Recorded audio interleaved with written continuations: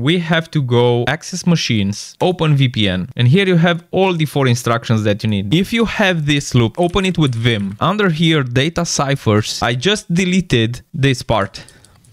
Just data. Now I just saved the files and ran the command and it worked. But today it did not work. Now, if we go for what I've did, certification error, we are prompted with this page. What you can do, you just select the region that you have. For instance, I was in EU regular 3 and I just switched to EU regular 2, regenerate, wait to regenerate, and then after 1 minute or so, just download the file again. And guess what? We have sequence completed. This is something that you could try. Just change the region, regenerate, and download the file, and maybe that will fix it. If not, you can also check Google. And if that doesn't work, then just pay the subscription and use the tag box.